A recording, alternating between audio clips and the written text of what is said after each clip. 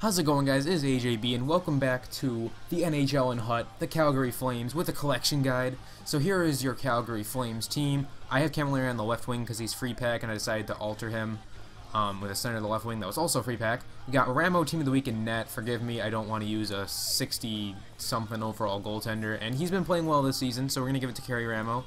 I'm going to use some Star of the Week cards in these if I feel like they're playing higher than their rating in NHL is. And you can see that this team is not very good. It's almost as bad as the Sabres, but yeah, we do a lot better with this team. So I got a few comments. I'll get to some comments later, but one comment was to talk about the actual NHL team in this. From Sully on Tap, he commented that, who I really respect his opinion, and I think we should try that out for an episode. So the Calgary Flames right now are not doing the best. They are 26th in the league in terms of points. Their leading scorer is Jiri Hudler, and Mark Giordano are their two top scorers. Sean Monahan has the most goals, and it's crazy because this team, it's been a while since this team has really seen contention in the playoffs. Iginla's gone, and there's really not too much to, there's not too much to see in Calgary except the young guys like Sean Monahan. There's some good goaltenders. Redo Berra also got traded, who I thought was actually a decent goaltender. He wasn't having the best of years, but I think he's a decent goaltender. As you see, we are having some pretty good success here in this game with Jiri Hudler getting a nice little speed goal right there. Those are pretty good. You don't get too many guys like that. In Buffalo, there's no fast players at all, so this was a welcoming. This team is very fast. They have very offense-oriented, yeah, that goal, I really don't know what happened there, but this is a very offense-oriented team. They don't have any shutdown defensemen, really, and I think that goes for real life, too. Giordano is more of a point putter. He's more like a Erik Karlsson than a Shea Weber, so to say. So the Flames aren't having the best year, but they do have a great future with guys like Sean Monahan, guys like, shoot, who are they young guys? But Sean Monahan stands out as a complete player. He just looks like an excellent forward, and just for the future, he looks great. Sven Barchi, I have a feeling he's going to be prominent in a few years as a good depth goal scorer. Probably not first-line material, but definitely second-line material. As well as guys, I'm sorry, I'm pulling a blank here. Who is it? I'm so sorry. I don't know. For all you Flames fans, you can tell me what you think of the situation. Max Reinhart looks to be a good depth player as well. You got a few tough guys on there with Kevin Westgarth and, Big Bad Ryan McGrattan. But this team is very offense-oriented. They have a lot of guys who are good at skating, which is, again, great for Hut, not much else. In real life, that doesn't win you games. But this guy does quit after we kind of blow him out 4-1. So, it's just Calgary seems like a very future-oriented team, obviously, just like the Sabres. So we're kind of in the same boat there. So, yeah.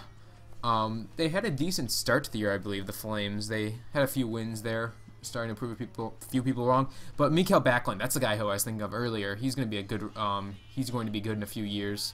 But this team seemed to be okay in Ultimate Team, actually. It's not terrible, but I'm not saying it's good either. So, we're going to move on to a different game here. And this one was a lot more intense. This guy watched every replay and all that stuff, yada yada yada. I'm just not going to show every replay, because that would be really boring, as it was in the game. But we start off strong with a Camilleri goal. And I wonder why he didn't get dealt at the trade deadline, because not having the best of years, he's a -25 as of today, which is pretty bad, and that goal right there was also pretty bad. Don't really know what the story was behind that one, but it worked in my favor, so I guess I can't complain. Let's just take a look at this again. That's pretty weird. But yeah, this I watched every replay, whatever. So, the Flames have been definitely on the decline. I have a feeling they're somehow going to beat Buffalo in the lottery because, I don't know. I don't think Buffalo's going to get an amazing pick. But I bet they're really missing Jerome Iginla, guys like Alex Tanguay, Jay Bouwmeester. They had some nice pieces before, but it just never seemed to come together. Iggy, back in the glory days for Calgary, he was a point-a-game player, I'm sure, and it's just becoming really frustrating for the Flames fans, I can imagine. if like Buffalo had to go through like as long as a period of like playoff drought, like it just must have been tough. I don't know. It would be really depressing because they haven't made the playoffs in a few years. Again, the goals keep coming, all that stuff. Doesn't look like I'm holding on to this lead, and you're about to see I really don't. But absolutely, the Flames are a team of the future, just like the Sabres. I compare them to the Sabres, except these guys have some goal-scoring talent and some up-front forwards who are going to be good in the future, where the Sabres are mainly defensive-oriented right now. So I don't know why I'm bringing the Sabres so much into this. I did them last time. I should have left it for last time. But again, this guy is going to really just take off with these players. Somehow he gets past everyone, and it's 4-2, and he's going to watch every replay, whatever. So he has 4 goals on 13 shots. Berra is not playing like a start of the week goaltender, so that's not good. It's really not good. He's been taking penalties, so I've been trying to capitalize, but it hasn't been happening. It really hasn't. But Backlund, however, is going to put a speck of hope as Backlund to Hoodler. To Hoodler, the backhand, and that's a good goal. And it is 3-4 right now. And there's a glimmer of hope. 1 goal game. Third period has just begun. So things are looking up. Until, of course, that happened. And things were starting to look down a little bit more. So that isn't how we wanted it to happen. But we have to still be hopeful, because good things can happen. With just a few minutes left, we make it another 1-goal game as Martin Jones gets there, who's actually a decent player. He reminds me of, what do you call it? He just reminds me of a normal, just average at everything, but good in general player. So we get tripped up here on a breakaway, and I was a little upset that that wasn't a penalty shot because it was right there. Minute left, and I honestly was so nervous because if I win this face-off, I have a huge chance of scoring. So I call my timeout, and we win the draw. No, we don't. I'm just kidding with you. But here comes Yuri Hoodler. Hoodler's in. Hoodler. Whambo, bambo, jambo, and we get the goal. Somehow we tie this thing up. We are going to watch this shiz because it is amazing. I was just overjoyed at the time. It was such a good feeling. And he paused it on me. What a jerk. I don't want to get too angry at this guy. He was playing a bit of a frustrating game watching all of his replays, but I just had to watch this. So I'll cut over. I'm not going to show you guys the entire like 15 seconds of me watching it. I was just kind of putting a message out there. I wouldn't say that was a pretty goal, but you got to take it, I guess. So in overtime, it's winding down. He grabs the puck, and I'm like, oh no, what's going to happen here? But this guy would just come into the slot every time. It's so predictable. But I would put on the brakes here because I'm unpredictable. Ooh, look at me. But I'm going to dabble around with it. Jackman just misses it. And here we go, ladies and gentlemen. Jackman, of all people, he's grinding with it. Jackman's grinding with it. He grabs it back. Cross crease. And we take it. We actually came back in this game, which is pretty amazing. And that would be the end of it. We actually won 2 games for this team, which is absolutely ridiculous, honestly. No idea how we decided to win.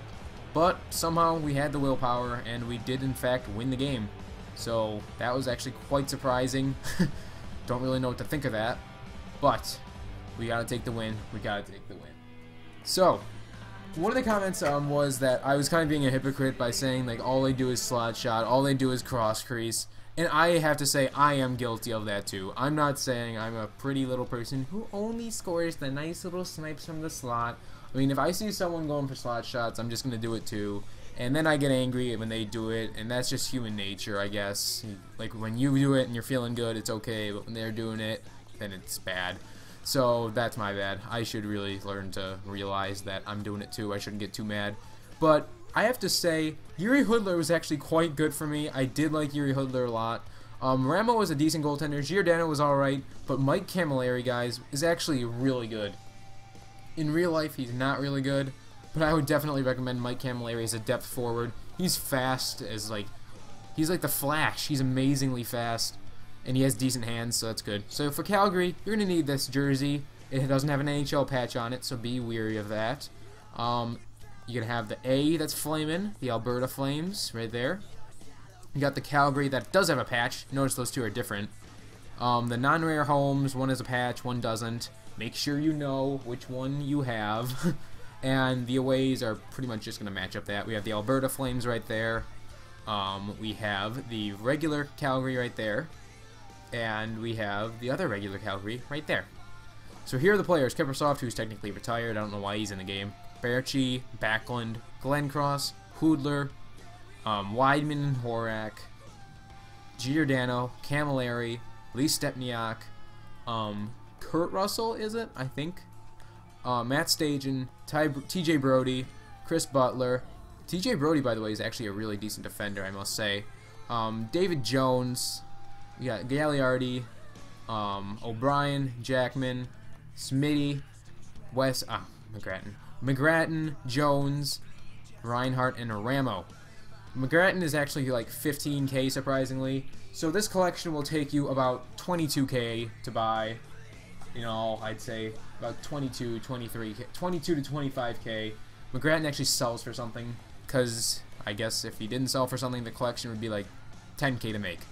So I hope you guys enjoyed this. I hope you found this helpful. If you like the non-live comms and you like me talking about the Flames in real life, please leave a like and a comment, because if I don't know it and you don't like this, I'm just gonna keep doing it. And if I know you like it, I'll be sure to keep doing it. So thanks for watching. If you found this informative, support this video, that'd be sick, and I'll talk to all of you later. Have a wonderful day, and get ready, because some better teams are right around the corner.